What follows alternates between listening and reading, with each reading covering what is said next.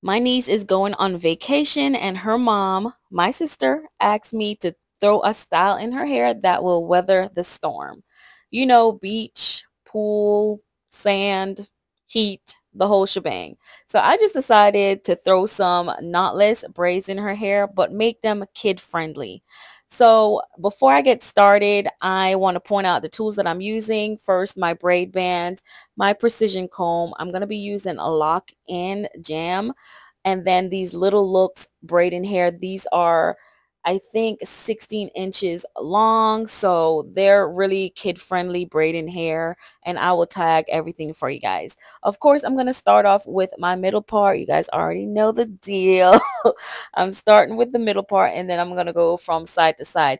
Here I'm honestly just deciding what to do, if I'm going to do a full-on knotless style throughout the whole hair, or I'm gonna stop halfway and then finish off the top with some braids.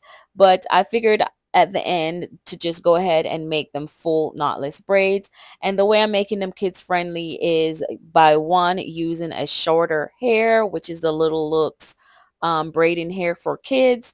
And then I'm going to stop short of doing that and then tie it off and curl the end. So you guys are going to see like it ends up really, really short and cute and perfect for vacation and just or anything, honestly. So what I'm doing now is I'm feeding in the braiding hair, and I'm braiding it down to past her hair length. And then I'm going to grab a little piece off the end and wrap it one or two times to make it secure, and I'm just going to tie it off and leave it until the end. And this style did not take much time because one, I'm doing like a medium large size, and two, the hair is shorter, so I don't have to go as long. And then not only is the hair shorter, but I'm also stopping at a shorter length, so this just made it way quicker than normal. Of course, I'm going to use my precision comb to clean up the parts. You see how crisp the parts are. I know you guys love that. Then again, I'm using the lock-in jam or gel or whatever, I'll tag it to do the style. And at the end, of course, I use my edge control, which we are out of stock, to do the edges and sleek everything.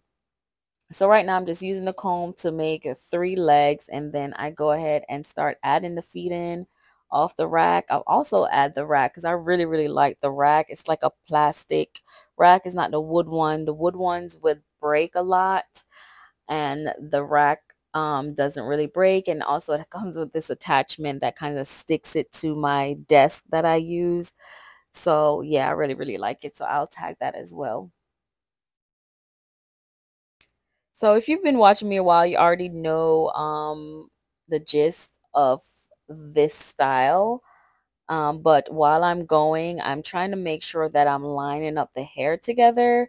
So even though, you know, you could just you can't just braid blindly, you kind of still have to keep in mind that everything has to be on the same length. So I braid past her natural hair, that's the one. And then two, I'm trying to make sure that they are all on the same level. Of course, if it's at the bottom row, it might be a tad bit longer than the row above it, just because, you know, of how it's laid out. But once I'm on a certain row, I make sure that those lengths are all the same. So once I get to a certain point, I'm gonna compare them to each other just like that, and just make sure they're all the same length, and then tie it off.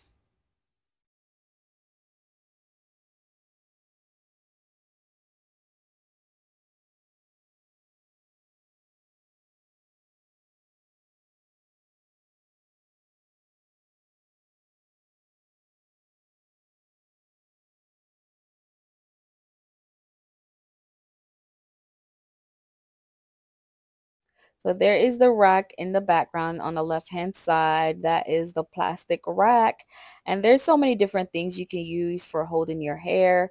You know, they have the magic finger hands that you can use. And I've just, you know, if it's not broke, don't fix it for me. So I've always had the rack, but this plastic rack I really find really, really easy to use, and it helps a lot. And I've learned different ways on how to pull the hair, so I don't share the hair like I used to. I used to put individual not strands, but um feed-ins, what I'm going to be feeding into the braid. I used to share those out beforehand and then just start braiding, but I don't really have to do that anymore. I kind of just pull from a bundle and just know the size that I'm pulling, and that's the same as using like the magic finger hands or anything else. You're just kind of pulling from a big bundle. So if you're at the level where you can do that, you know what I mean, that works as well. But if you're not and you still share it, which I don't think anything's wrong with sharing the hair out,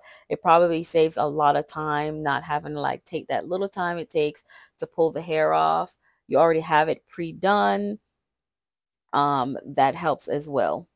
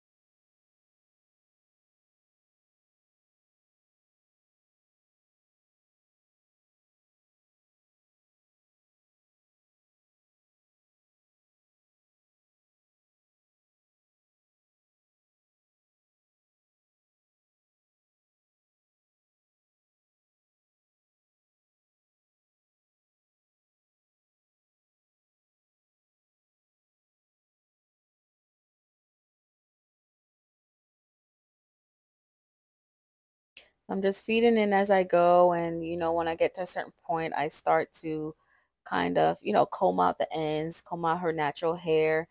And I know it looks like I'm just pushing her head all around. So at some point, I'm going to show you, I'm going to slow it down. I like to do this every now and then for the new people that watch my videos and like to think that I am being super aggressive. I'm going to put the video to one, which is no speed. And I'm going to show you guys how I actually braid, which this is it. So this is the actual speed of what we're going. So I like to do that every now and then on a video of a child, so you guys know like I'm actually not like throwing her head around. I'm not braiding aggressively. Like this is my natural speed. It is slower than usual.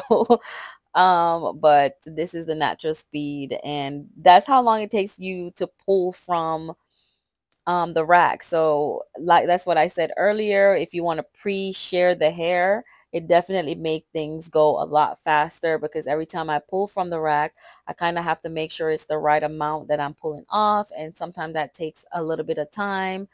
And so pre-sharing is definitely not a bad thing, but right now I just kind of throw the bundles on there and just pull as I go.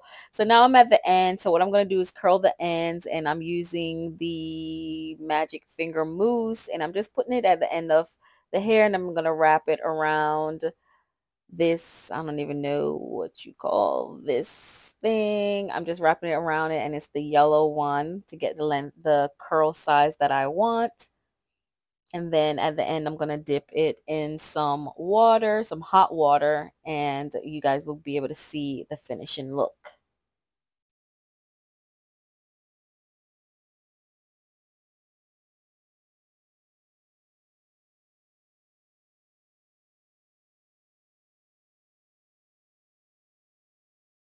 So I end up wrapping like 3 to 4 on one, and then I'm dipping it in, and I go up some because the hair was a little stiff. So I went up further than I normally would because I just really wanted to loosen the braids. They were feeling a little stiff, maybe because of the length or whatever, but I kind of wanted to loosen them up, so that I'm using the hot water up. And this is the curl. I took the things out, and now we have a really cute curl pattern, and this is the final look, you guys. So she is ready for vacation. So she's been back, and the hair still looks nice, refreshed. The pool and the beach and all that stuff didn't do too much damage to it, so it's still intact and can last her at least another week or two.